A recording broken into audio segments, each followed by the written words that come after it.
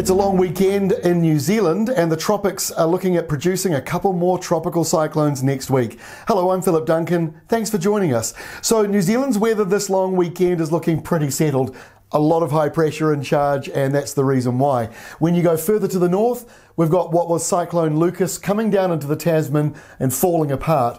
This high pressure belt so strong, it's keeping that system well away from us. So as we go through the weekend, the slightly cooler southerly flow, not cold, slightly cooler flow coming in along the eastern side, dropping temperatures clearly and producing a few showers, nothing much though in that accumulation. So as we get into the forecast, Saturday's looking pretty settled around New Zealand, high pressure in control, that cooler southeaster still blowing through with one or two light showers. The accumulations are very low. Further to the north, this is the area of concern forming around Fiji where we think the next cyclone will be. The remnants of Lucus sitting here falling apart.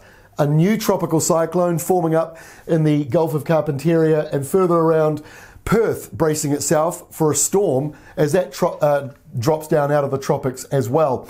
So by Sunday, New Zealand still settled, maybe one or two isolated showers up around the Bay of Islands and Waitangi itself, but again, a dry day really.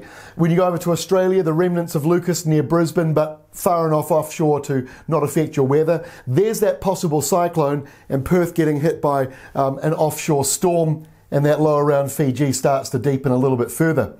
Monday in New Zealand is a public holiday for Waitangi weekend. We've got these these are tropical winds, subtropical here, and then drifting down over New Zealand. So the humidity is going to go up. You'll feel it on Sunday, but you'll certainly feel it on Monday as it creeps further into the country.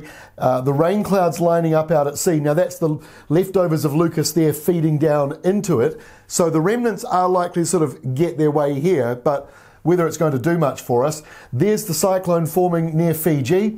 There's the other one moving into Australia, and there's the X-storm moving away, or X-cyclone moving out of Perth. So a lot going on, but again, northern New Zealand, dry and settled under high pressure. By Tuesday, very humid over New Zealand, especially the North Island and central New Zealand. Humidity coming down, showers, maybe a few drizzle patches in the morning, and a lot more cloud coming through for these northern areas. Some of the remnants of Lucus lining up out at sea there as well. And our final map, not quite, we've got two more, sorry. Wednesday's map shows this storm getting quite close to New Zealand as the remnants of Cyclone Lucus produce just a few showers. If you look at our rural weather website, take a look at the daily rainfall totals for next week. Not that great, but some of you might get a good lingering downpour, and that could double your rainfall expectations. Our final map is for next Thursday. Now this one might change still, but it does show this cyclone or X-cyclone very close to New Zealand, close enough to produce dangerous rips and waves all along the eastern coastline right down to about Christchurch. So this is worth keeping an eye on because look at the weather in New Zealand, not much going on, even with these two lows on either side. So the weather might be sunny, hot, humid, perfect for the beach, and a cyclone offshore making things very dangerous, even if you can't see them. But we'll talk more about that next week because this modelling might move it further away from us, then it's less of a problem. But obviously those who want the rain, they're wanting it to go the other way. So we do have a bit of low pressure though forming around later next week. As we said in our Climate Watch video, the middle of February does show better chances of low pressure. That's all from me. Have a great long weekend. We'll see you again on Tuesday.